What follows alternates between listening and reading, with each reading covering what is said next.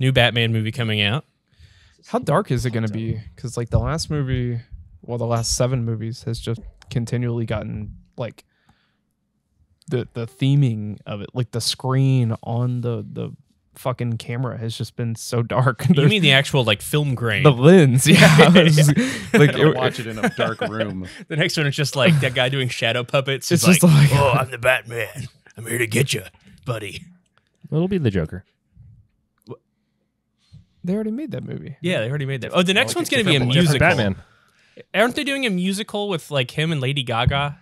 Like Joaquin Phoenix and Lady Gaga, and it's going to be a musical? The Joker sequel? Nobody wants to see that. I don't think that's... Nobody wants to see that. I want Christian Bale back.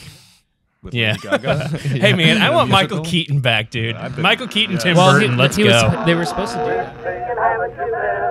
In my old Kentucky home.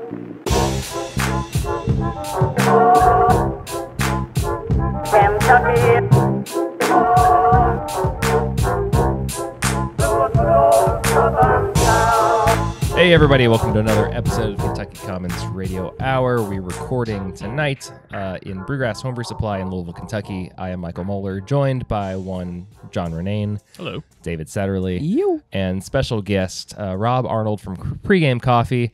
Rob, thanks for coming on. Thanks for having me. Absolutely. For those listening and watching, if you like what you see, if you like what you hear, feel free to give us 5 stars, subscribe, rate, listen, do whatever you can. This episode is sponsored by you, our listeners, actually, and Louisville Ale Trail. So if you like any of this, go to LouisvilleAleTrail.com, check out our merch, check out our passports. By supporting us, you indirectly and I guess rather directly support Louisville Breweries as well. So we're all one big happy family. If you just want to tip us a few bucks, you can do so at patreon.com/KYCommons. Rob, you are here tonight. You are the supplier for many of my mornings to get me going throughout the day. Pregame Coffee. Tell me a little bit about it. So Pregame Coffee is a sports-centered coffee shop on Frankfort Avenue. We've been there since August 1st. We had to move from our previous location from Main Street. We were there for about a year and a half, and the building got purchased. The building sold, and they kicked us out. So we moved to the former Jerry's Junk House. One of the Frankfort coolest House. buildings in Louisville. Yeah, if you know anything about Louisville, and especially the Frankfort area, Frankfort Avenue area, you'll know Jerry's Junk. And it's kind of a landmark building in that area. It's the building with the train behind it.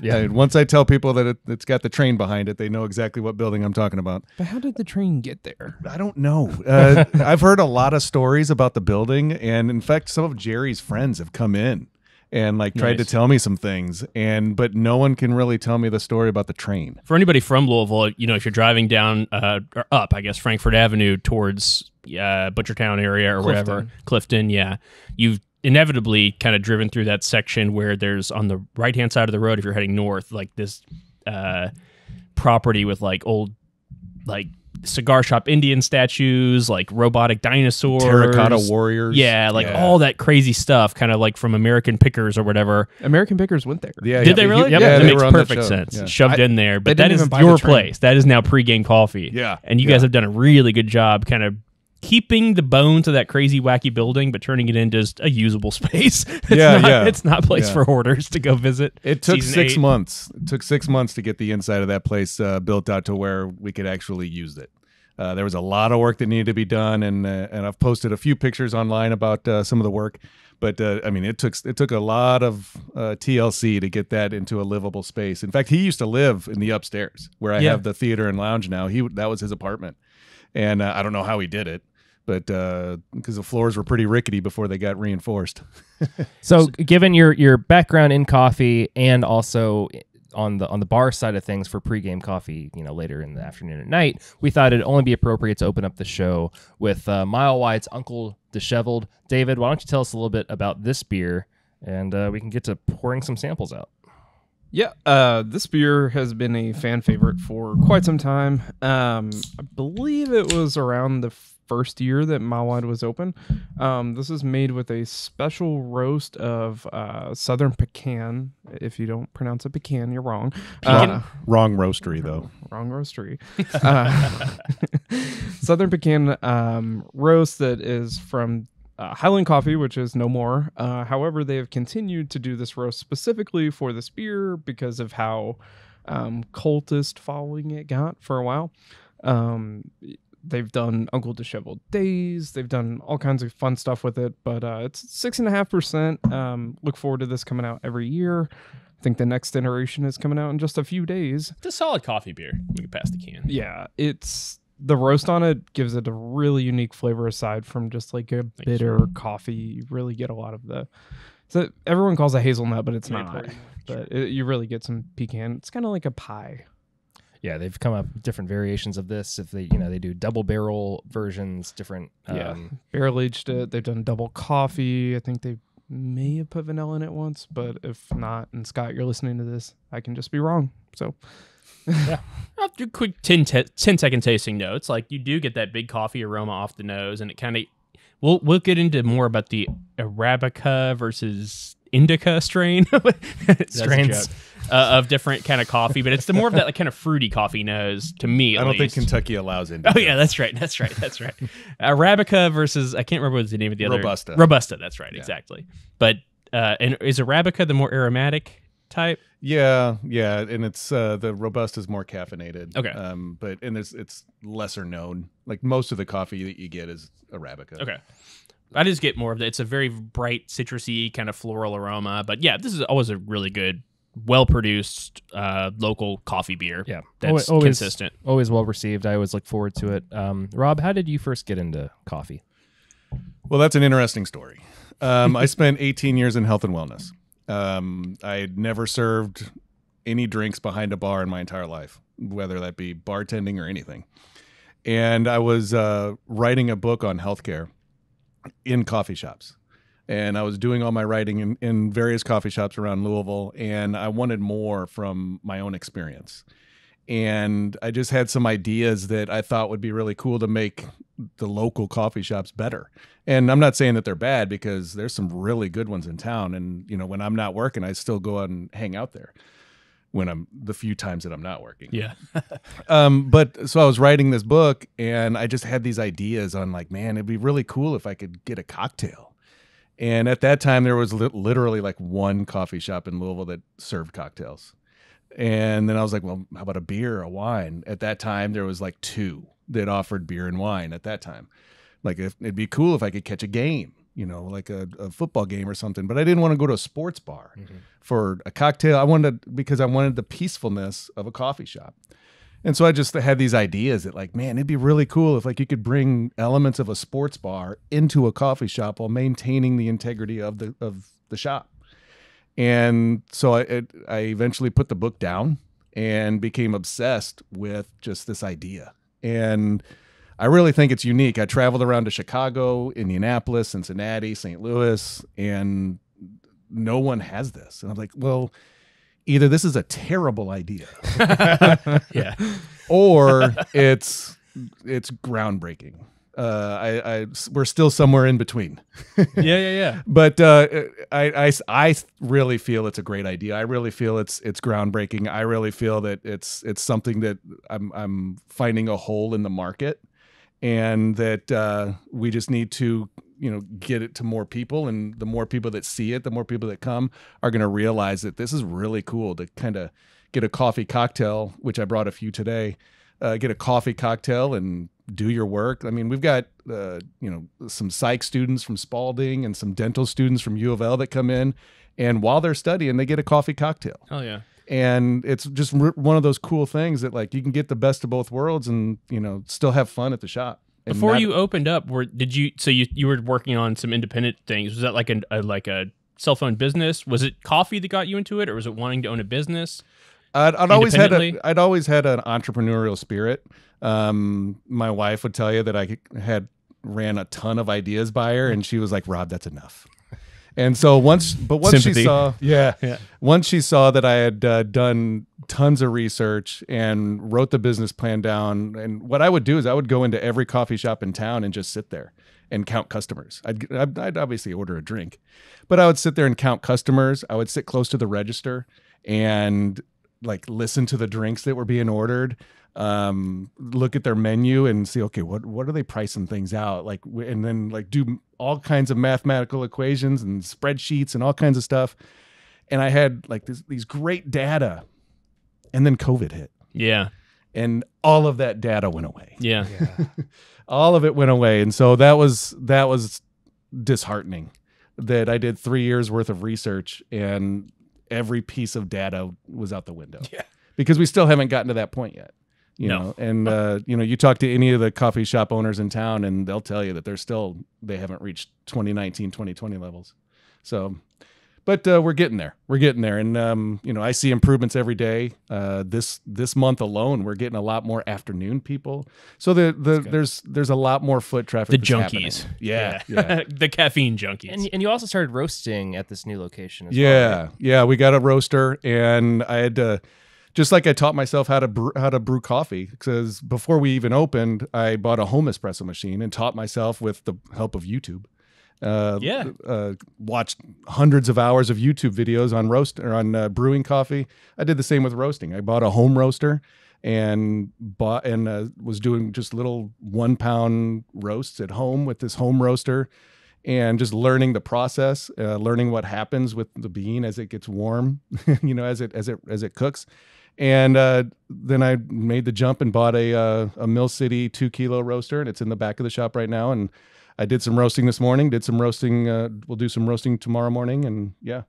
That's awesome. And trial and error is, it's good for coffee, but it's just good for small business too. Lots of trial and error.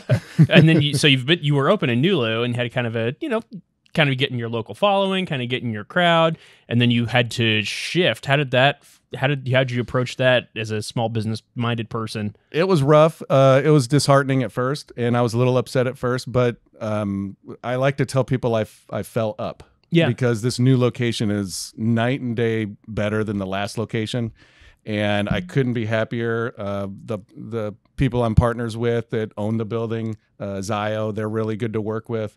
And so I couldn't be happier with the move. At first, it stunk. It's like getting a cut, and you're like, oh man, this stinks. But after a while, you're fine. One of the things you have to learn when you kind of do your own thing is like resilience. Yes. That's like things are just going to keep pushing you down and punching you in the face. Yeah. But if you can get back up and keep going and reconnect with new customers and whatever, that's fantastic. Yeah. You have a good product.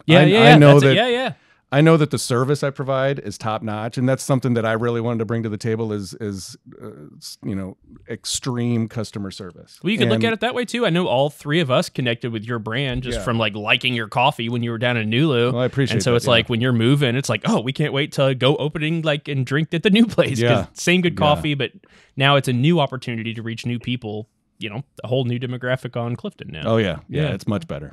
To Michael's point, he said that you fuel a lot of mornings, you fuel a lot of my afternoons. Because, like today. Yeah, like today. Yeah. So the idea that I could like go in and like I didn't have my laptop and stuff, but like be able to sit there and do that, and then once 3 o'clock rolls around, I'm like, I might have a beer or cocktail or something.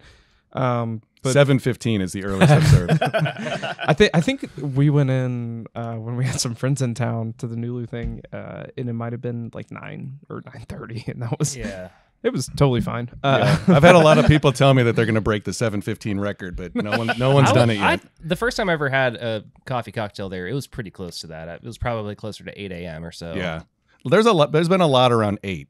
But the 7:15, that was a hard charger there.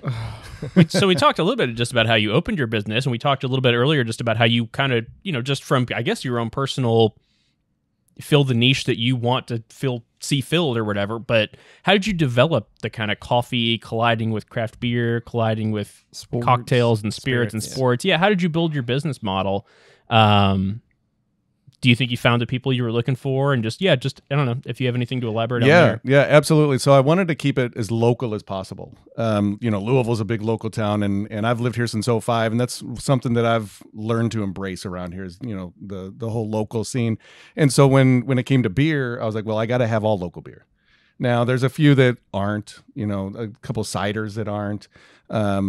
But for the most part, like you come down there, it's mostly all local Louisville beer. With the cocktails, I thought, man, it'd be really cool if, coffee and cocktails. And so I didn't even know that was a thing other than Irish coffee. Mm-hmm. And one of the first things I did was just Instagram, coffee cocktails. Yeah. And is it even a thing?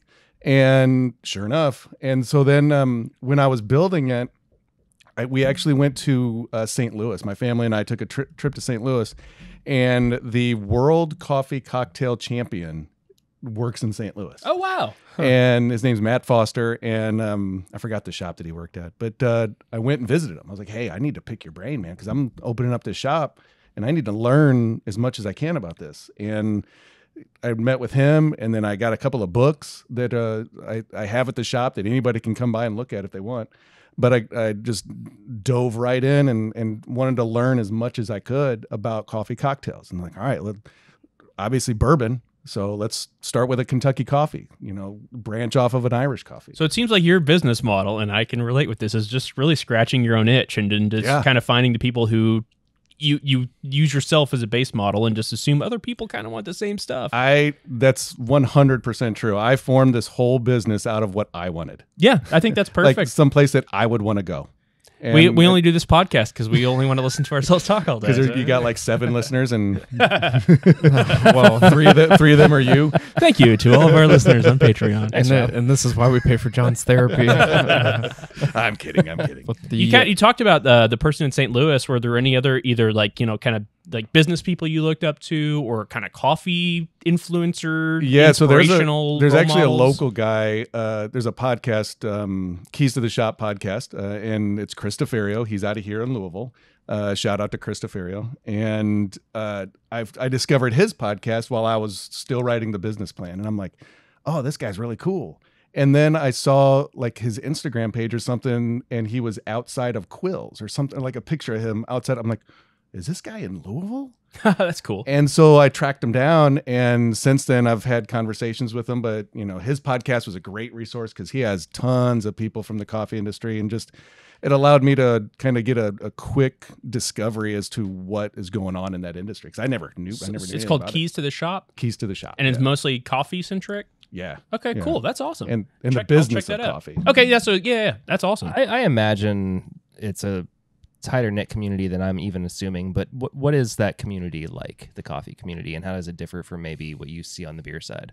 Well, I still feel like an outsider because I've only been in it for 3 years now, and I still feel like an outsider, and I don't know if I'll ever feel like an insider. But I mean, I went to Coffee Fest this year. We feel that way in the beer world. We've been here forever.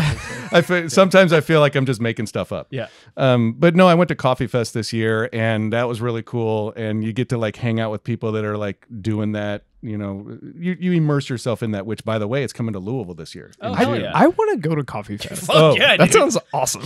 Tell you what, you guys tell me you want to come, and I'll get you tickets. We want to come. We want to come. Yeah. No, it'll be really cool. So I'm trying to organize some off-site events for Coffee Fest, obviously geared towards like the cocktail side of things. But we'll see what happens with that. But yeah, there's definitely a community. There's people that get way into the weeds, and I haven't gotten that far yet because I feel like I'm very superficial. But again, I just like what I like, and I feel that not every consumer like what you had said earlier about Robusta versus Arabica. 90% of consumers don't know the difference. Yeah. 90%. And that's what's cool too about when your primary business goal is just to do what you like. You don't necessarily have to worry about like, do I fit into the nerd culture, or like, as long as you can pay your bills and keep your lights on and like, serve people and make sure that every person who comes. This is one we can talk about this in the segment, but I've never heard anybody say anything other than glowing reviews about your shop. I appreciate that. And most of the reviews are like, and this is something I try to emulate as well. It's just like how good of care you take of people who come in, try to tailor to their tastes, have a conversation with the customer. Yeah. It's not like a model where it's just stuff on a menu and then it's just like order venti, grande, or chinga chinga, whatever, and then here's your thing out of a machine. It's talking to a person and it's figuring out what you want, what's going to make you happy. We talk a lot in the beer world and the whatever about like the third space. It's like a place to go between work and home to either just kind of hang out and socialize or to get a little bit of light work done. We kind of often talk about that in the brewery setting. What if I live at my third space? Well, then you're me. Then you're a business owner. Yeah. Yeah, I've literally slept there. So, But that's true about the coffee shop as well. You know, the brewery was a model of business, but that was a huge model. Back in like the Netherlands and in Denmark when they were kind of having that like growth when they basically first brought coffee over to Europe. I mean, the coffee houses. The coffee house Yeah. was the rise of the Enlightenment. I mean, that's why and that- yeah, exactly. well, and that's basically. something when I was researching this, I really wanted to look at like what's the historical context of a coffee shop. Uh-huh.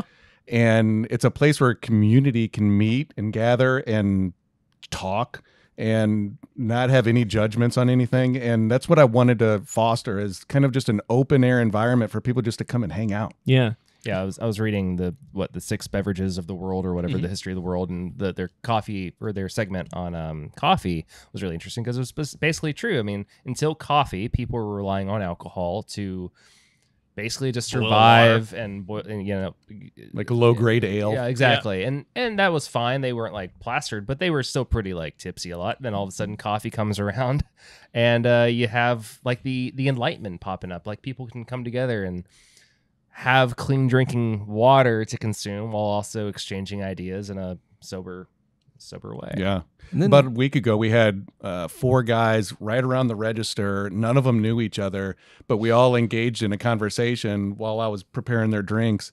And it was just really cool because it brought a smile to my face because I'm like, oh, this is exactly what I wanted. Yeah. Like all 4 of these guys are all talking. None of them know each other, but this is the environment that I've helped foster.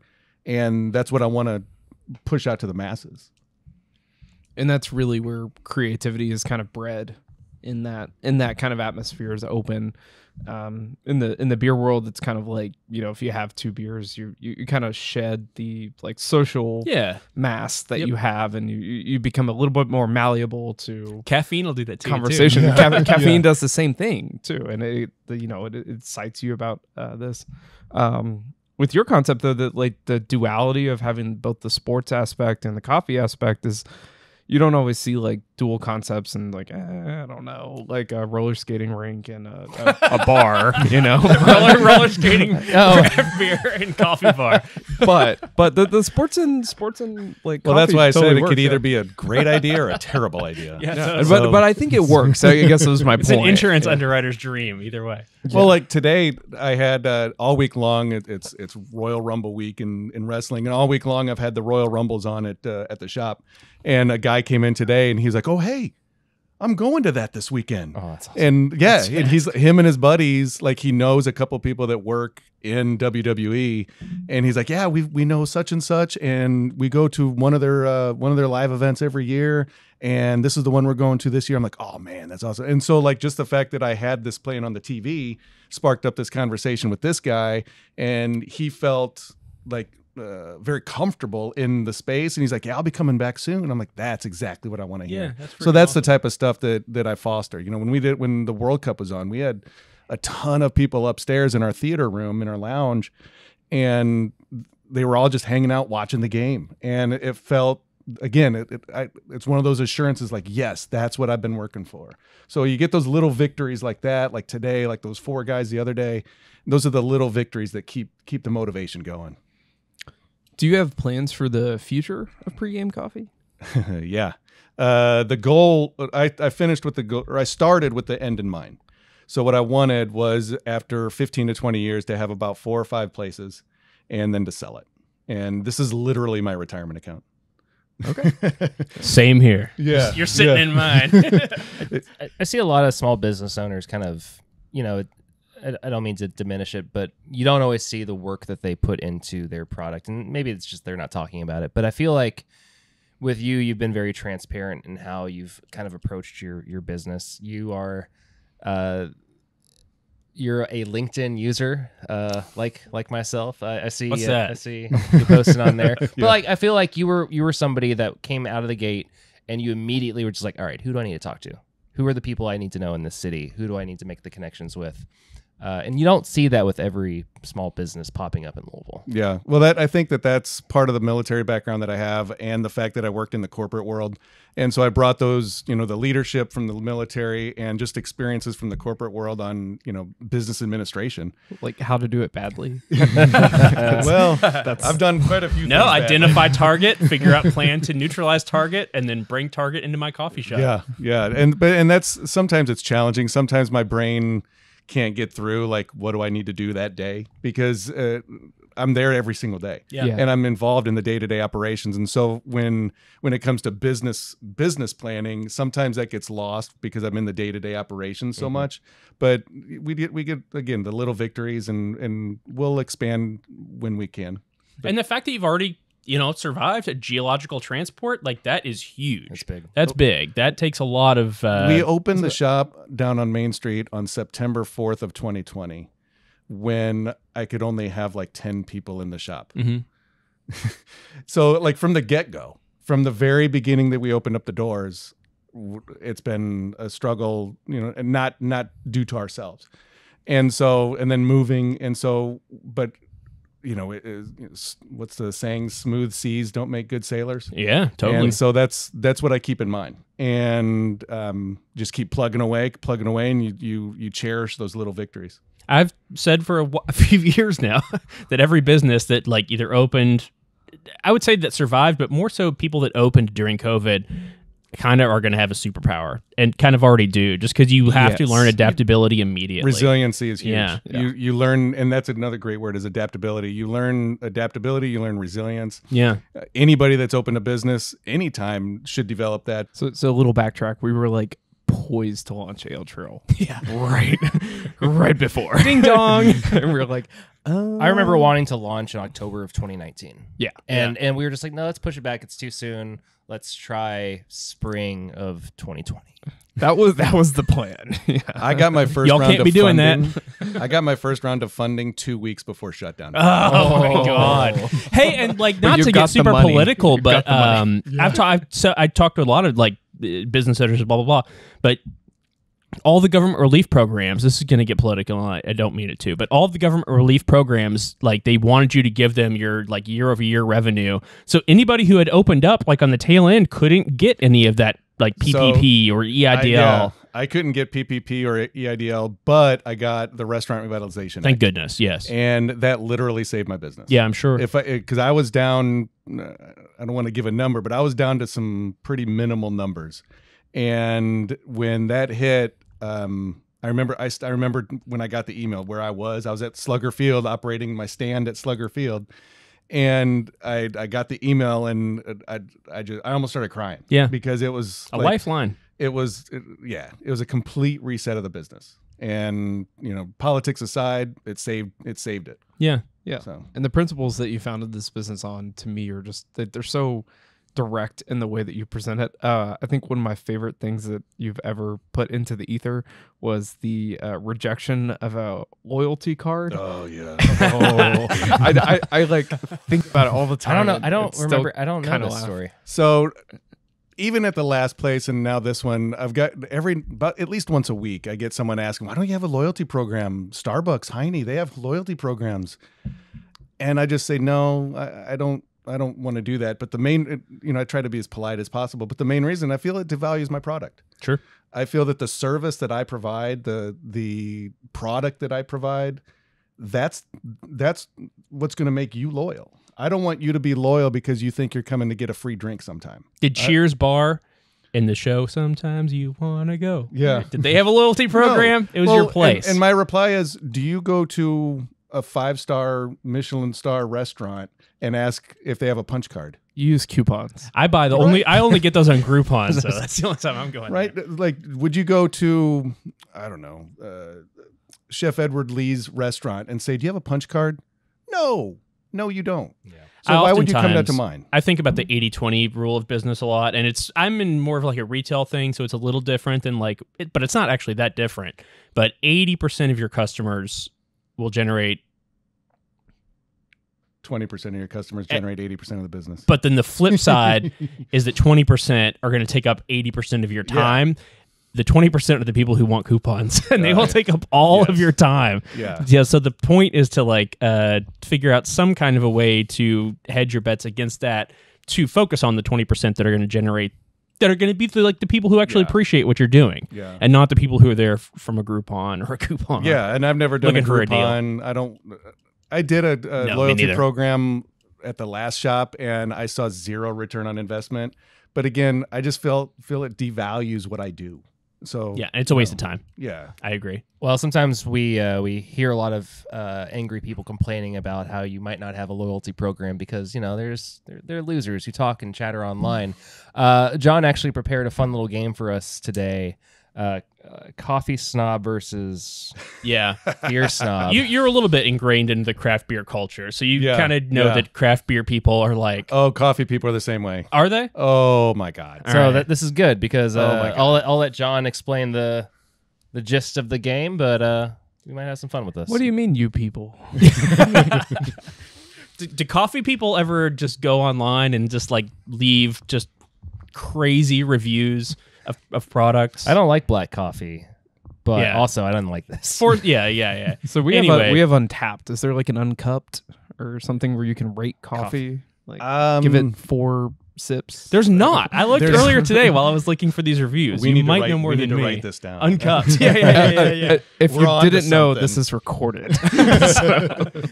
So beer snobs are notorious for just kind of being I would say kind of henpecky, gushing. They have their opinions, and they're not afraid to share them on the internet about the products that they enjoy from their favorite breweries, their places that they are cost indifferent to, and that they just love basically shopping at or frequenting or whatever. We have a segment here. I've got a couple reviews, and our job is to guess if these were left by coffee nerds on coffee products or by beer nerds on brewery releases or beer products. I'm ready for this. So I'll read a few, and you guys just tell me what you think. Number 1. Decent, redacted, with a hint of chocolate. Not on par with some of the better, redacted, that I've had over the years. Did not have that fresh smell. And that's usually a freshness issue. Again, not bad, but not worth the price. One-time buyer here, 3 out of 5. Coffee. I'm going to go beer because they said price. And I feel like coffee is generally a little bit more economical. Generally, but when a cafe will get a bean that is like a rare bean, then like a Jamaican Mountain Blue, or something, and they'll go up in price on it and say, oh, because this is rare because it cost X amount of dollars per pound, we're upcharging. That's definitely a coffee person. So coffee, beer. Yeah. You got an opinion, Mueller? I'll say coffee just because I want to agree with Rob. I could probably say all of these are coffee, probably. This was coffee, and the product was Cafe Quindico Gourmet Coffee. Yeah. Once you said the chocolate, All right, number 2. The appearance was a rough-looking burnt orange tomato color with no lace. The aroma was toast, burnt tomatoes, salt, cooked lime, burnt hay, and skunk. 1 out of 5. Beer. I hear lace, so it has to be beer. Yeah, lace, but the color. I mean, coffee generally has one color. Tomato. So. I feel like this is a curveball, but I don't understand how. But hey, skunk in a coffee, This was beer. Okay. Yeah. Budweiser Michelada from Rate Beer. So I found the lowest. He gave it 0.7. That review is not surprising. Yeah, correct. I agree. All right, so moving on to number 3. It was okay. I would label it fall spice, as it had a strong clove, nutmeg, cinnamon smell, and flavor. There was nothing pumpkin about it. This redacted, and only thing was the spices. I love company name. However, this one fell flat for me, sadly. Still a company name fan, just not of this. 2 out of 5. Beer. Coffee. What? Death Wish Coffee Company. Their chai spunkin chai pumpkin coffee. Interesting. Spunkin is what we're calling it. Normally when it's like I like this company, but I don't like this beer. Yeah. You kind of double down on it. Yeah. That's where I was going as well. Yeah. Well, I hope that would be a curveball for you guys. All right, the next one up, short, sweet, to the point. God's Country, 5 out of 5. I'm just gonna say coffee. Beer. Coffee. That was beer. It was a Kentucky Brunch brand stout, 2016 silver waxed top by Toppling Goliath KBBS Brewing Company. Yeah. So God's Country. That title alone is just someone trying to do too much. I know. It's just KBBS. That's just beer Yeah, nerds. They're just trying to cater to the snobs. 100%. Also, what does God's Country mean? That's the review. God's Country. God's country. I mean, All right. Next review. Ugh. I have no idea what people love about this. It tastes so damn awful. It's puke-inducing. It's not worth the trouble. 2 out of 5. Coffee. Yeah. Coffee. worth what trouble? I mean, they bought it, so I don't get it. But they had to go and find it. Maybe they stood in line for 45 minutes. Yeah. So and then- on that premise of it was difficult to get, I'm gonna go beer. No. It was beer. Okay. It was for Westy 12. Oh. Yeah. Oh, that. Oh, Maybe it was an old bottle, but sometimes I do think that beer's overrated. it's still a hot take though. It's still a hot take. Yeah, it's not by no means. All right. Our next one up. Absolutely astounding. I couldn't even get myself to try something else for my second drink because this was so delicious. Perfect mix of spice and heat. I had a sip of the Kentucky variant as well, and while I'm not a redacted drinker, I could definitely have that drink and enjoy it. Frothy, delightful. Again, the perfect balance of flavor. 5 out of 5. That's a tough one. Yeah, because that definitely could go. Frothy could go either way. Yeah, this person has good descriptors. Yeah. That was an excellent. Yeah, I felt like good I was review. there. Yeah, 100%. but they had more than one. This is like a game of Clue. Yeah, well. More than one. That many people get more than one coffee unless they get like a bottomless drip coffee. True. I'm gonna say beer. Okay, Yeah. I'm going coffee because frothy, and I've Okay. never really Yeah. heard beer is frothy. good point. Shake it. Could be nitro. I'm going coffee, but also maybe because like they're in Arkansas and they're going to like Onyx or whatever it's called, and like they want to get something else. Yeah. Well, that was coffee, Ugh. and that was a review of Pregame Coffee from Yelp. But yeah, man, that's a glowing review. So And it's funny because I reply to every review. That you I did get. reply to it, but I picked one from like 4 years ago, hoping you would remember. Yeah, That's funny. yeah, but well done, sir. So that was a good review. All Yeah, right. that's a great review. All right, last one for you guys here. Don't give a bad one for me. Smells of heaven and tastes like unicorn tears. In all seriousness, has an unbelievable complexity of flavor with prominent tart, cherry, and cinnamon. Phenomenal in all respects. 5 out of 5. Beer or coffee? Coffee. Coffee. I'm gonna say beer because of the tart. Nobody wants that though. Mead, Shrimp's Heart of Darkness Meadery. So that's what the mead nerds are Yeah, into no one these days. wants a tart coffee. It wouldn't be a segment if you completely changed the yeah, rules yeah. at the end of it. So that was a review from a mead lover. So that was our segment. I feel like you guys all did pretty well. I'll go back and tabulate the scores, but a lot of overlap between beer nerds and Yeah, coffee nerds in yeah. my mind. We're all kind of looking for those experiences to have opinions about. Yeah, Well- there's definitely some arrogance in both. Yeah. I think that the beverage vocabulary is really like fascinating. Don't say mouthfeel. yeah. No. So to that point, though, I mean, there is a lot of coffee in beer these days. People are making special releases, as we already had with Uncle D. Any breweries reach out to me, I can have your beans for you. I will say your beans are fantastic. Like your stuff is always super aromatic. It's super interesting. So yeah, It's reach out to pronounced Pregames. Arabica. Arabica. Thank you. Arabica. But to that point, like, do you have any opinions on coffee beers, and what is the difference between like a good coffee beer and a bad coffee beer to you? Really, the brewer makes a big difference because you can have the best beans in the world, from Onyx or whoever, and if the brewer doesn't do their job, then because it ultimately comes down to them. The roaster can do their job and do what they need to do with the beans, but if the brewer doesn't do his job or her job, then that coffee, stout or porter or whatever it's going to be is going to be garbage. So I put it on the brewery side. And there's a lot of different schools of thought about like how to incorporate coffee into beer the best way. I know like a lot of people, I don't know. Do you guys know more about this than me? Because it seems like either you go kind of one of three ways. You're either going to age it on just beans. Maybe you run them like a pulse through a thing and crack them open. Maybe you just make a really strong cold brew. I think a lot of it's done via cold brew. Yeah, that seems like but you lose out on some of that stuff too, because then you might know more about this than me, but when you do it via cold extraction, you're getting more of like the vanilla-y kind of thing. Well, so the tasting notes are bean dependent, they're roaster dependent. There's a lot of factors that go into tasting notes. My roaster, if you take the exact same bean, give it to me and give it to Quills, and we may have completely different tasting profiles because their roaster is completely different than mine. It's just how it is.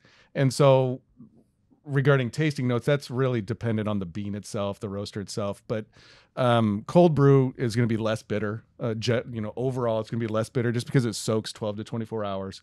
It's going to generally have a little bit more caffeine in it because it has soaked and it's extracted all those properties. It's very flavorful, definitely. But I'm a huge fan of cold brew. That's why, when I developed all my cocktails, that cold brew and a couple of coffee liqueurs are definitely what I use in my cocktails. Hell yeah. Should we move into cocktail? Well, just a quick point. Yeah. I was looking for the date on this can of Uncle Disheveled because it's been a hot minute since they made it.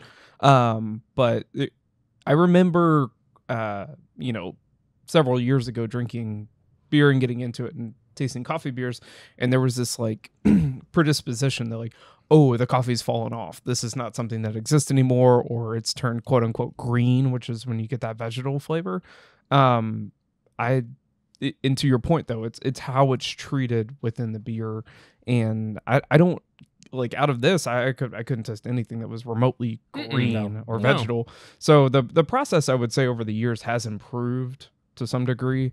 But I think cold brew is the way that most people are getting along with it. Yeah.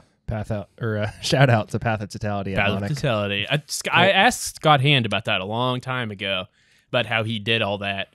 He just says, yeah, you just got to use a fucking ridiculous amount of coffee and just drop it in there, man. Like he just said, I was like, do you use cold brew? He's like, nah. Well, because theirs is also cold brew IPA. itself takes a ton of beans. Yeah. They use cold brew for Path. No, not what he said. Well, they do now. Well, he said maybe he used some cold brew, but for the aromas, he said I just put a ridiculous amount of beans in there, like it's insane. So anyway, yeah, I think not to spill any secrets. But, no, I think, but it is nice that, for lack of better term, that we don't have to worry about that as much anymore. People are like figuring out the science of it. So did he infuse the brew with the beans? Is that what he was saying he was doing? I could be wrong about this because I'm sure I had way more beers than him when I was talking to him about this. But my recollection is in brewing, there's a thing called dry hopping where when the beer's done, you basically take more hops and you throw them into there, kind of make a hop tea out of the finished beer for IPAs and stuff like that. So he was basically saying that they dry hopped it with fresh coffee beans. There was probably some cold brew in the mix too, but from what I recall, he was like, yeah, we want to keep the color light. I don't want a ton of coffee flavor. We just want all those bright aromas. And so they were kind of dry hopping just with fresh coffee beans, the lightest kind of fruity, citrusy beans that they could find wherever they got those. So a light Ethiopian Yirgacheffe or something like that. I'll take your word for that. But yeah, probably so. Yeah, because Ethiopian Yirgacheffe is synonymous with sweetness and fruitiness, and that's in coffee industry wide, it's something that we all know that a good Ethiopian Yirgacheffe, and Yirgacheffe is the region. Anytime you see on a coffee label, you'll see the country and then another word after it. That's usually the region of that country.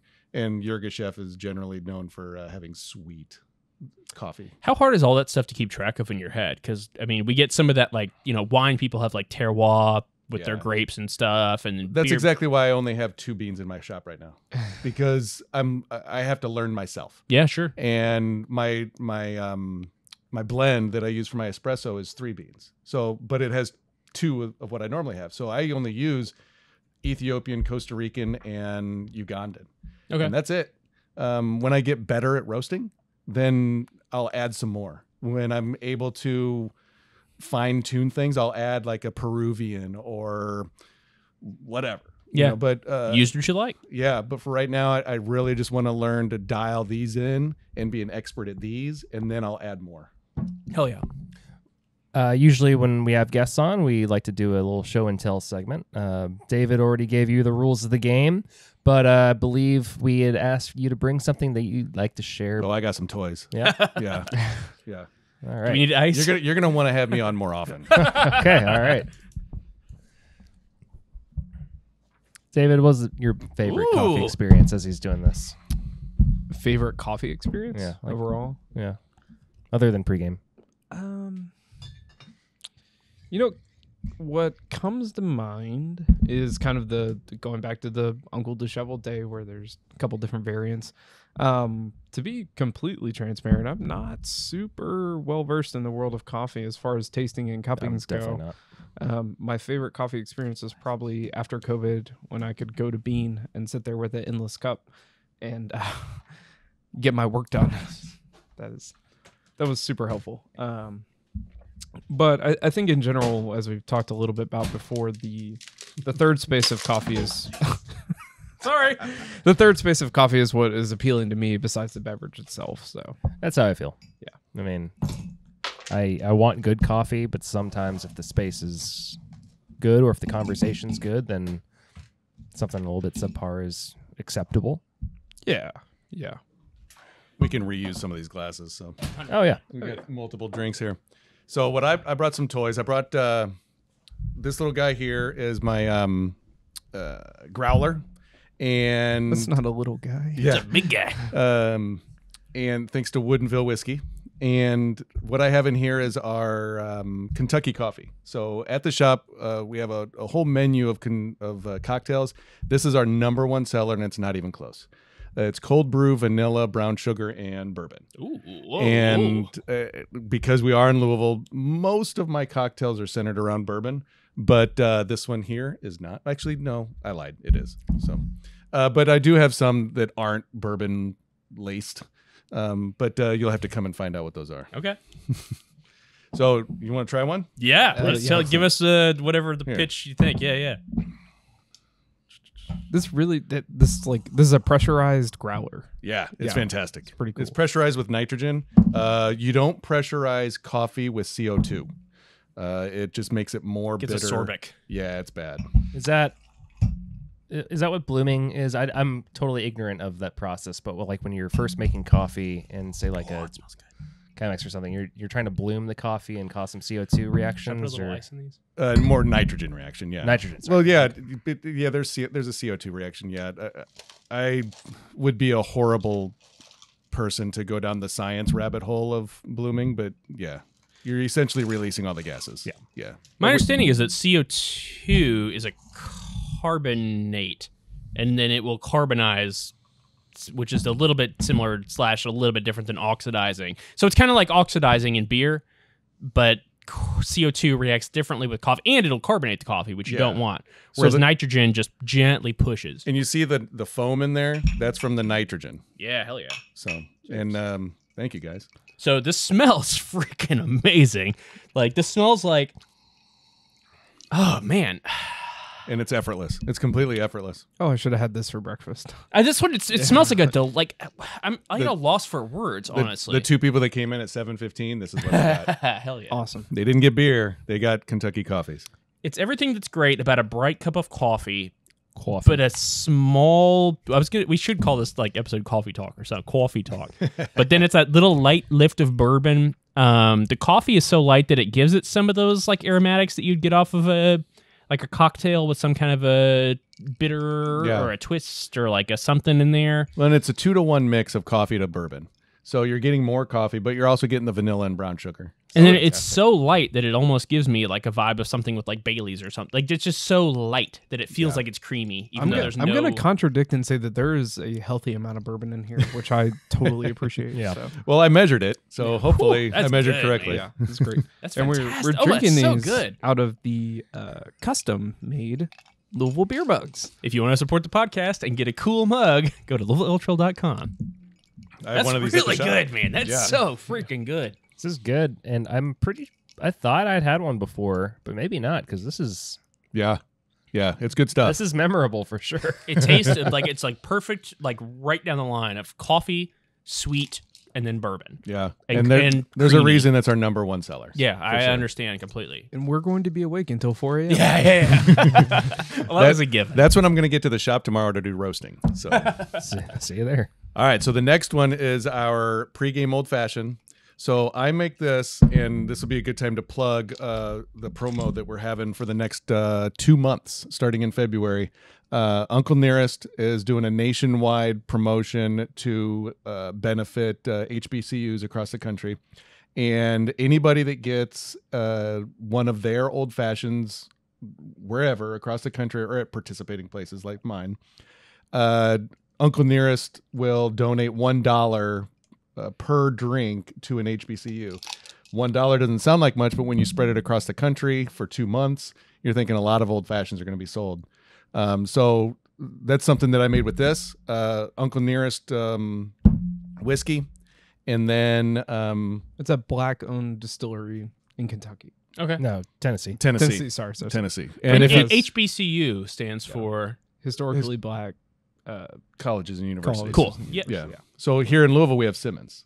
Okay. And that's one here in town. So, but there's quite a number of them. So I made that, and then the coffee liqueur that I used is Mr. Black. That looks freaking awesome. It is awesome. I used the Mr. Black Amaro because it's a little on the bitter side, and so it adds to the old fashioned taste. And then obviously bitters, and for the secret ingredient with this is agave. Okay. So, Hell yeah. Well, not much of a secret. All I guess. right. Let's give it a try. It sounds really, really good. So Agave syrup as your yeah, okay. Sweetener. as the sweetener. Yeah, sometimes I'll use a cherry syrup to put a little cherry on it, so to speak. But generally, I'd use agave. Awesome. So, ready? Yeah. Let's go. Let's go.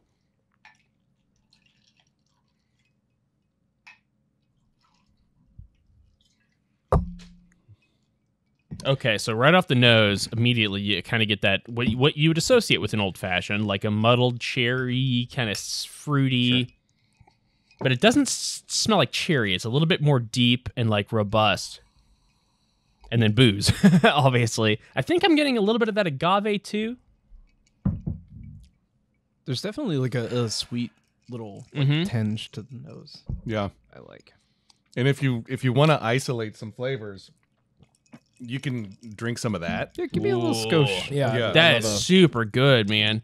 I'm betting a lot of that flavor comes from that product. Tell us a little bit more about that one. But let me hang on. Let's do it just in here. I would love to take some as well. Yeah, just speak a little bit more on what that stuff is. You got a little too much, Michael. Oh, it's Muller not. can handle It's it. not. So Mr. Black's is a coffee liqueur. It's vodka based, and it's out of Australia, and it is fantastic. Oh, this is amazing. Smells amazing. It's my These favorite things coffee work liqueur. perfectly together too. Yeah, Like yeah. So this has The Kentucky coffee is, or wait, hold on. no the old fashioned. Oh yeah, the old fashioned. So that's just Uncle Nearest, Mr. Black Amaro, bitters, and then agave. Wow, that's fantastic. Yeah, That's so good. There's like a little tinge of like graham cracker in this too. Yeah, That's what it was. 100%. it's I might good. have to change my pants, but this is like the driest, like fruitiest dark chocolate. Like the Amaro. Yeah, This is 100%. crazy. Oh, that's so. It's like when good. dark chocolate gets so authentic that it gets those fruity kind of things back going on in it. That's Oh, really wow. good. I did, Yeah. You're right. I think I did get a little too much, but but guess what? I'm gonna save some for me and I then don't- some back It's an into the effort to- glass. There, Yeah, you there you go. go. There you go. Yeah, that's fantastic. Yeah. Two out of two. I would say 5-star reviews from me at least. Those Excellent. are, and they're super. I've never really had a cocktail exactly like that. Like those Yeah, are really yeah. unique, man. And most people don't. Most bars don't have a wide selection of coffee cocktails. To name drop, it was really Safai that was the only coffee shop in town that had cocktails when I was researching this. And it's funny because that's where at Safai is where I filed my incorporation papers. Oh, that's Oh, good. nice. So that was kind of Were funny. you, were you enjoying a crepe as well, or I actually was. Yeah, and their purple purple latte or whatever, which is now on my menu. I stole it from them. I actually just had a sip of that. I was over there on Saturday, I think, for a coffee date, and it was really good. But if now that I know that you've stolen that, I'm good. Yeah, with, no, Mike Safai runs a good ship over there, so I have nothing bad to say about those guys. Yeah.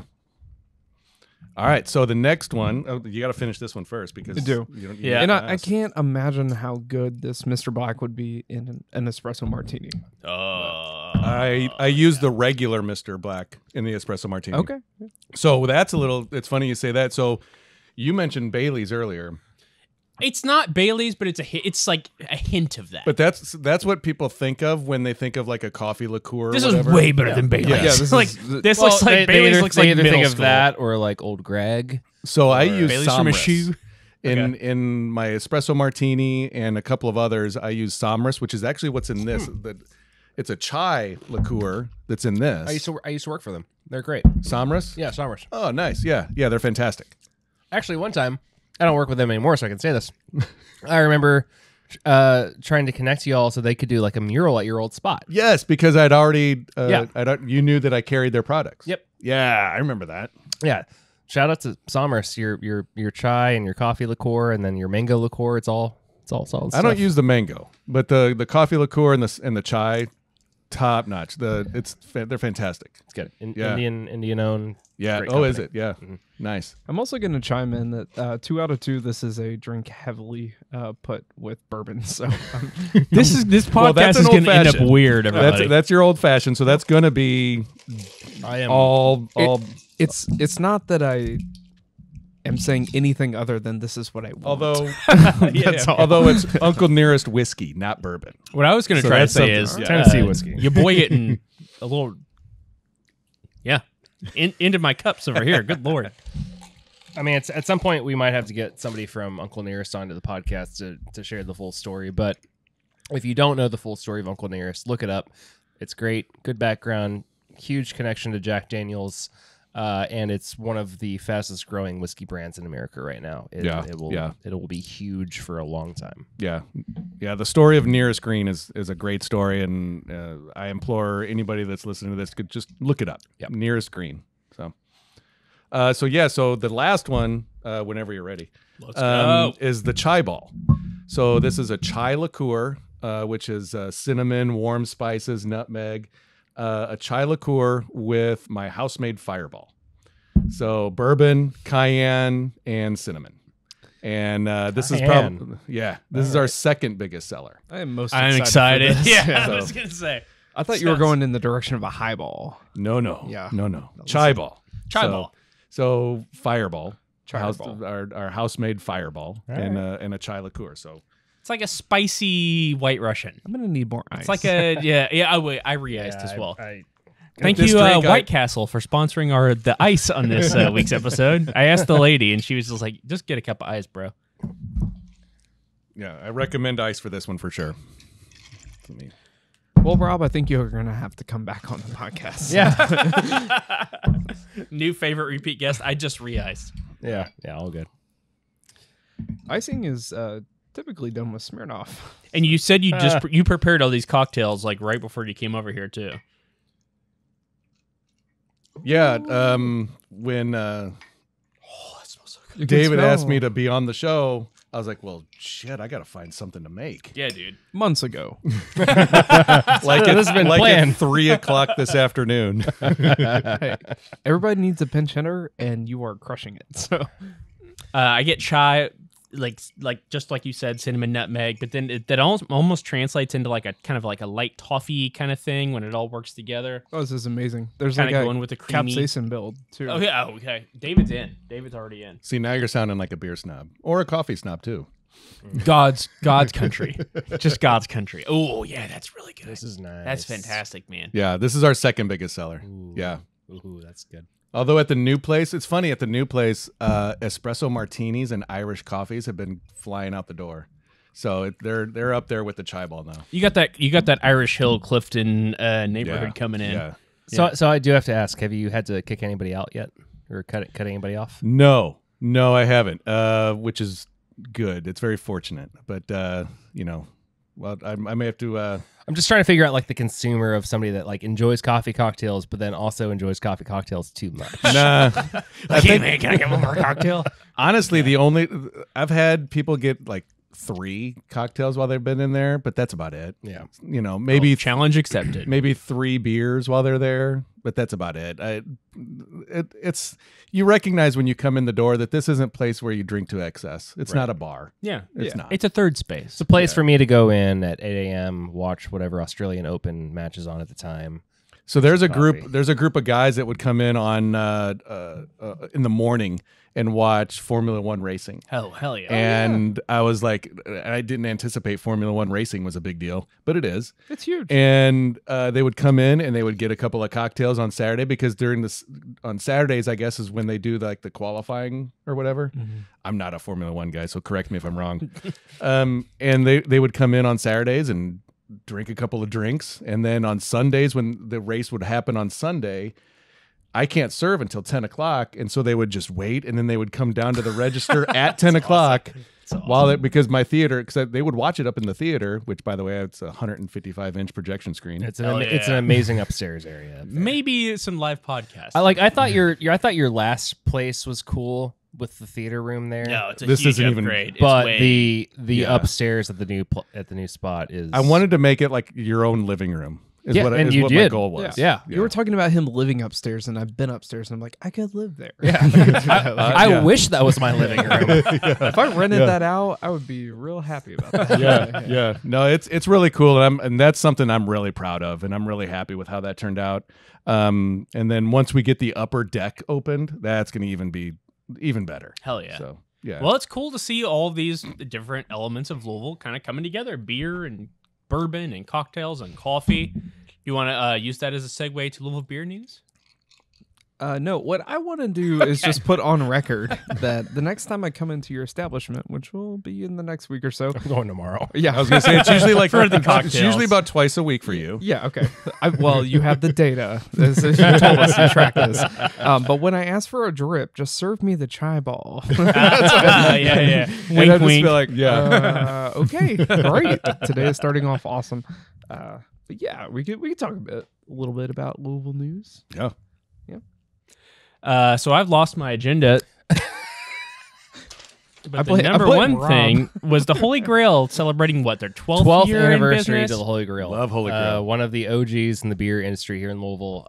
In the world. It's where my wife and I we had our first date. Oh, That's awesome. Really? Yeah. That's awesome. Yeah.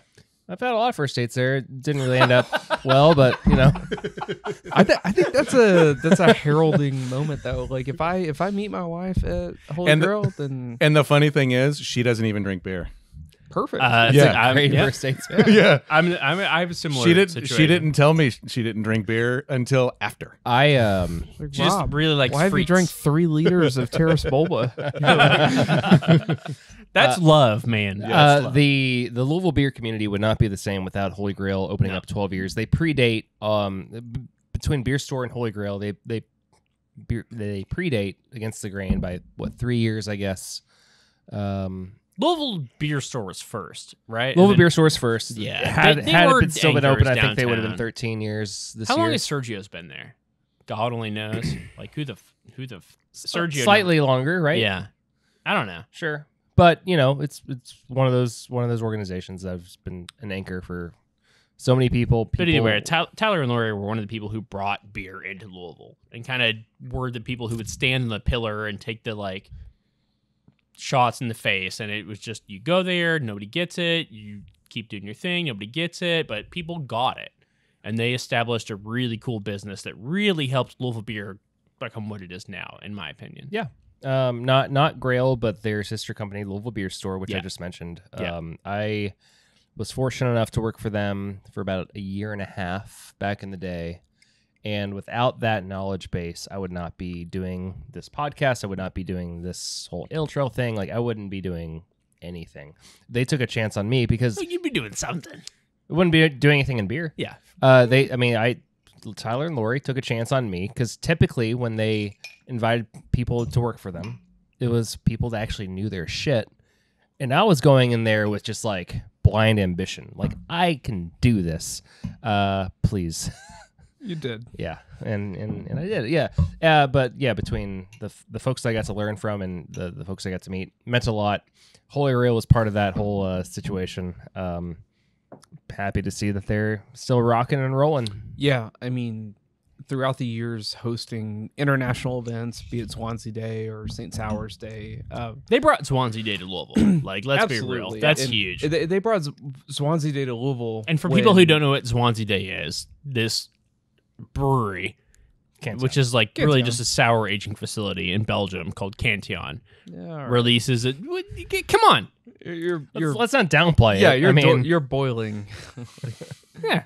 There's this brewery in Belgium that releases a very special aged beer to very select places all over the world. Especially blended beer. It's done intentionally. Every year it's a different combination of What's barrels, blended beer? space. So when you make beer and then you eventually age it in a barrel, be it oak or whatever staves you use, you start with the initial base that you put into it, and then The depending young on beer. the young The beer, stuff that just got made. yeah, and then depending over time, you add additional ingredients to that, be it fruit, be it additional yeast strains. So you can kind of pick your own adventure on how you're going to build this beer. But each barrel kind of has its own character, similar to bourbon or whiskey. Yeah. And then for the places that are doing more of a blending aspect, they kind of taste each barrel as they go through and rate it on different scales of tartness, oaky, etc., and give it this profile. So basically going through a sales marketing analytics perspective. or basically just how any distillery works. Yeah, and then you blend back like X amount of percent with X amount of percent to create essentially a one-off product that you couldn't ever really reproduce. So, you may have the super tart oak aged, blonde ale, saison, whatever, and then you have this raspberry, same treatment, same original same original brew that you put into a different barrel, and then you kind of like amalgamate the two in between like the sweet components and the tart Define components. amalgamate. Just combine to reach the palate point that you want, I guess. Yeah, you like establish a I goal think with what you're trying to get. I'm But kind of the naysayer here. I think a lot more of that is built up in marketing. Do you know about the Cantillon effect in economics? No. We'll don't save know. that for a future episode. I have but there's an basic entire economics at Then why home. bring it up? well, because Cantillon Day is Define Cantillon. Cantillon is a brewery in Belgium that releases Blendery. a very small quantity, blendery, yes, Actually, no, of they beer. They do produce. Never mind. To their specific accounts. The Cantillon effect in economics refers to the fact it's Something that you made up. no, it's not. Is It's it not. in Basic Economics, the book? Yeah, this is based in. It's the Cantillon effect is that when fresh money enters the monetary supply, it gets only pointed to the major points of influence, like the World Banks, the economic tender. So again, not to get into politics in this episode, but the Cantillon effect I want to go more. applies to world distributed beer and also to the world global economic system. So more on that in my conspiracy channel. More on your blog. Kentucky Commons Underbelly. Yeah. That was so lost on me. The Cantillon effect. Just Google it. I think we just wanted to say happy birthday. Yeah. Happy birthday, fucking Grale. Happy Yeah. birthday and thank you for being you. Thank you for being you so that I could meet my wife. Hell yeah. There you go. Yeah. There you go. And my future wife, There you go. Yeah. wherever she may be. We At drank. Holy Grail right now, and you just left so you could do this podcast. So Priorities. We started this episode with Uncle Disheveled, and we could also, at this point, rub it back in Uncle Disheveled Day. When is that?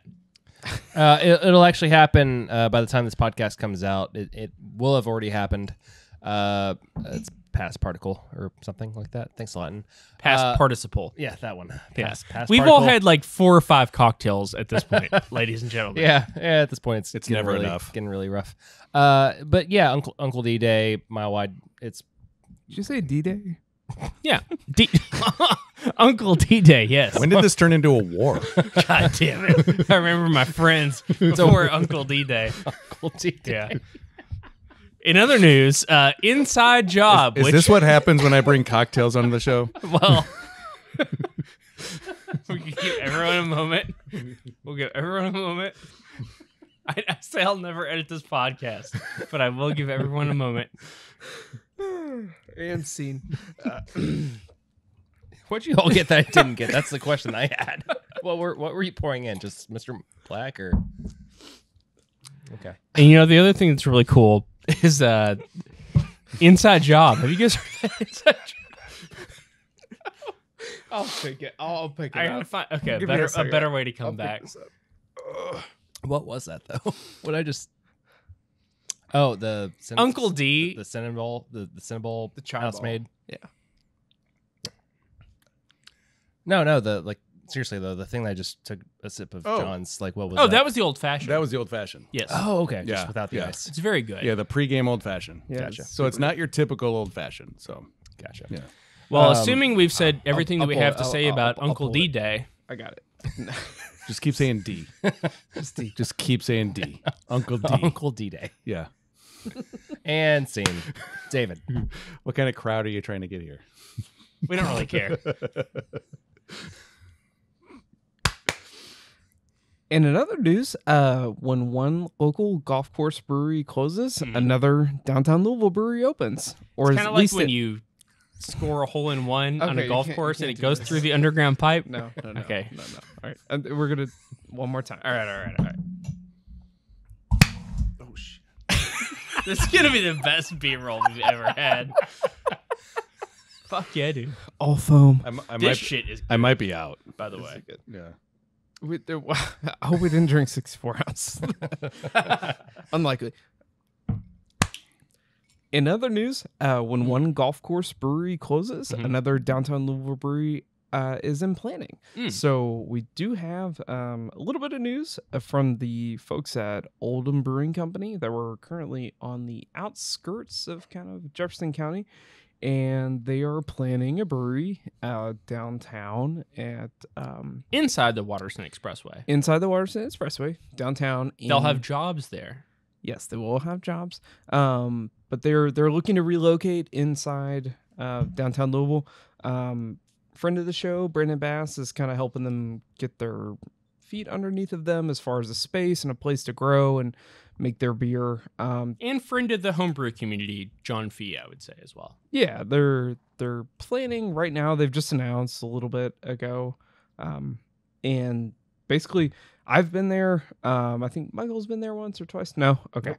But anyways, the proposed location is inside an old armored truck company.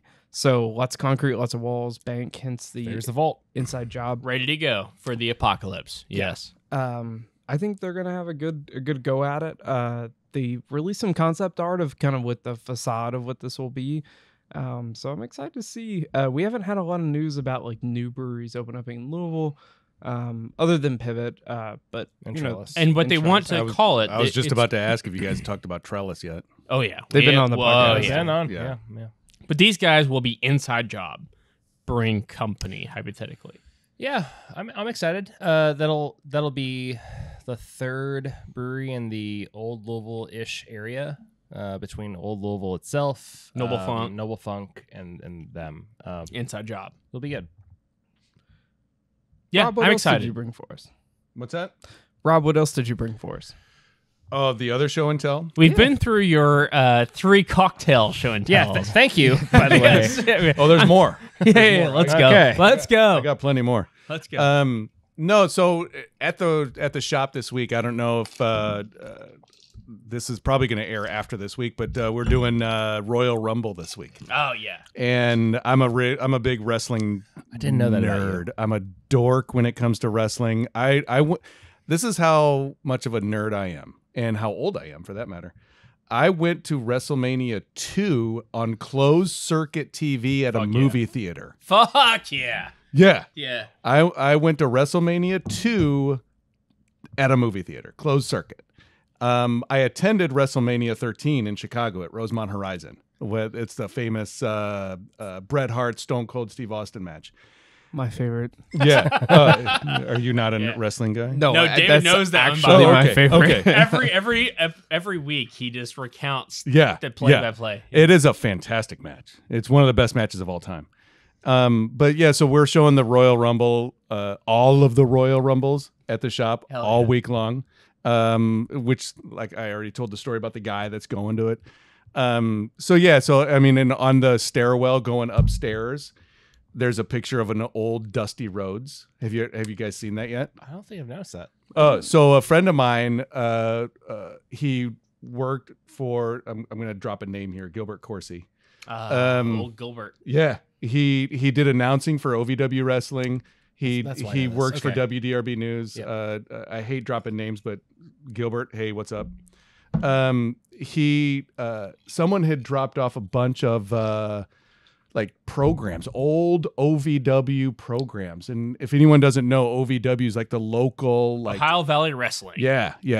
And they dropped off a whole bunch of OVW and Mid-South wrestling programs from the 70s. And So we got some.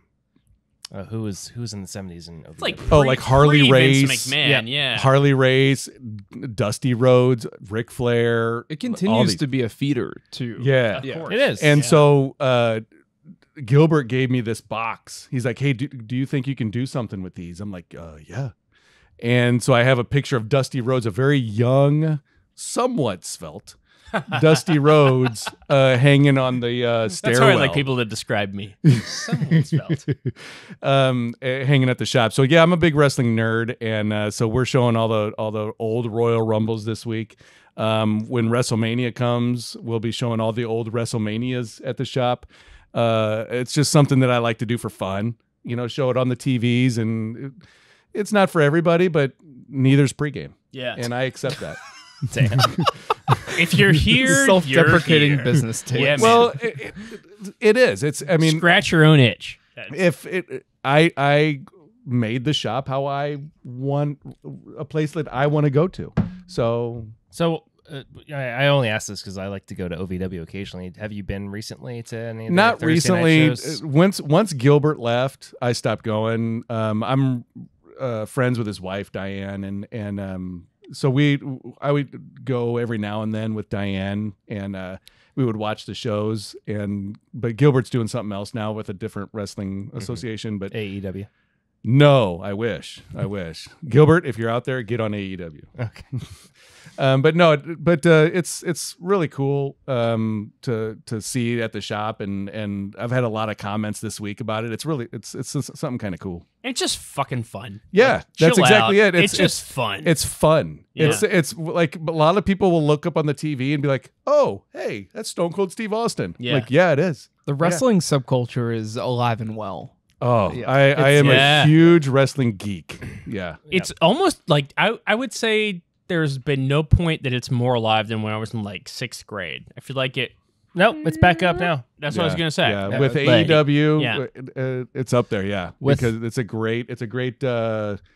distraction from the equally kayfabe American political system. Yeah. Like, don't pay attention to politics. Pay attention to professional wrestling. It's way more fun. It's way more productive. Yeah. You'll drink way more Louisville beer. Support your local economy. That's right. And That's right. not give politicians access to it. Well, with a tear in my eye, this is one of the greatest podcasts that we've ever done here. Ever To recorded. paraphrase, Goddamn right, brother. To paraphrase the still existing, not late great. He's still alive. Ric Flair, Charlotte. Hi. If She's married. Yeah. Who cares? To that point, obviously you just gave something to plug with what you're doing, but what else would you like to plug? Yeah, do you have a second? A second plug. Just everything about pregame. I mean, it's something that like it's different, and that's the best way that I can describe it. It's a different coffee shop. It is not your typical coffee shop. If you're looking for some place that is very serene and very bland and has tables and chairs from a yard sale, that's not me. A lot of coffee shops do, and I'm not trying to be uppity about that, but that's just how a lot of coffee shops are. You're proud. I'm very proud of what I've done, and I continue to be proud. And I want people to know that this is something that you can come in and you're going to get the absolute best customer service that you'll have at any coffee shop that you come to. And it won't be generic. It'll be what it'll be you. Yeah. Like it is you. And when you come in that door, you're going to see my smiling face. Yeah. That shiny head. Yeah, and the shiny head, because I'm there every day, and you know, I want to have conversations with you. I want to have conversations with everybody that comes through. I want to make a drink that you like. I feel like we have a 5-star review from some point in the podcast that supports this. That's right. Yeah. That's right. But no, come see me. Let's have a conversation. Let's talk sports. Let's talk wrestling. You know, I'll even talk politics with you. I don't care. You know, because that's what coffee shops are for. They're for communities to come together and have conversations, not for you to just hide out and put your headphones on and hide. It's come have a conversation with me. Let's establish a community together. Yeah. And if you're doing that, you can do the Pomodoro thing. Like put your headphones on for 20 minutes and then go talk to real people for 3 minutes. Yeah, Like just absolutely. Absolutely. John, what do you got? I'm going to shout out Hypatia of Alexandria. The Can you spell Hypatia? Hipatia, I think. I think it's just Latin. I'm not sure. So I've been working on a long thing about buoyancy and hydrometers, and I just learned that Buoyancy. Hypatia. What's with all the big Everybody words? thinks that Archimedes was the person who discovered buoyancy, and likely Eureka. he was. Yes, Eureka, exactly. I thought it But was Hypatia Archimedes. was the first human in existence who ever got a letter to contract to explain and produce a product to measure the density or weight of water. So shout out to Hypatia of Alexandria, the real OG, by which I mean original gravity. David. I'm going to shout out cycling. I don't cycle. It's early in January, late January, but it's time to start cycling. Yeah, you're right. You need to get out, stretch those legs, Yeah. get it in the cold. Bikes are fun. Bikes are fun. 2 wheels, more thrills. And once you get around to the summer, you're going to be doing just fine. Fuck yeah. If you can learn to cycle now, you can cycle then. Shout out cycling. If you can learn to cycle now, You can cycle then in the heat. And the seasons, they go round and round. On my Saturday end, bikes since we're already go on the up topic and of topic of wrestling, shout out to the unnamed, somewhat secret, upcoming OVW documentary coming to Netflix. No, we can say it now. really? It's been reported. But yeah, OVW, they're doing a little miniseries created by the same individual that did the Formula One Netflix doc and the Tiger King. Drive to Survive. Drive to Survive. Also, Last Chance U. That same director, he's been working on the. There's a lot of people that's come through OVW. Yeah. Kimmy A lot Schmidt. of people. John Cena. Randy So Orton, sometime in February or Brock March, Lesnar. the new OVW documentary will be coming on Netflix. So just keep an eye on that. And the whole goal of that is to try to bring it back to like Wrestling 101 in my mind. That's They're right. trying to like make it a reality show, which it is what it always was. It's just the medium has changed. It's a soap opera. The medium is the message. It's a very physical soap opera, and for anyone to and this is where I'm going to get offensive or defensive here. Yeah. For anyone to say that wrestling is fake, I want to punch them in the face. Is the Cirque du Soleil fake? That it's funny you say that because that's exactly what I equate it to. Yep. Word for word, I equate Cirque du Soleil to wrestling. Yeah. It's just a little bit more violent. I completely agree. The storyline is predetermined, sure. Yeah, But it doesn't the mean- result of a match is predetermined. Yeah.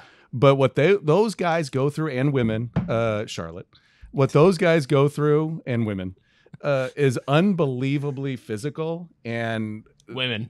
it's unbelievable. Like I can't. That's the world that I come from is strength and conditioning, health and wellness, and. You have no like it's insane to think about what those people go through. Yeah. So Any of us would have cardiac arrest. Yeah. So what we learned today on this podcast is that you should drink coffee, you should drink coffee cocktails, visit Pregame, and support your local wrestling. And Go to wrestle. OVW. Go to OVW. Yeah, visit Al Snow at OVW and check him out. And we're gonna end this episode like we have in the last 2 Yeah. years. Every episode. Every with episode. a Underberg. It's a tradition. A tradition No unlike one any other. Can ascribe or get away from tradition. We've always done this. It's an aperitif. We've always ended every episode It's with a an Underberg. digestive. Yeah, So- well, depends on when you drink it, right? And Rob, you are familiar with Underberg, right? Not at all. Not at all. It's similar to your African liqueur. It's a dark herbal, but sure it is. It's a dark herbal bitter that is 45-degree angle, just let it happen. After a good meal, it says. And cocktails. And beer. So 45-degree angle, just let it happen. Thank you, everybody.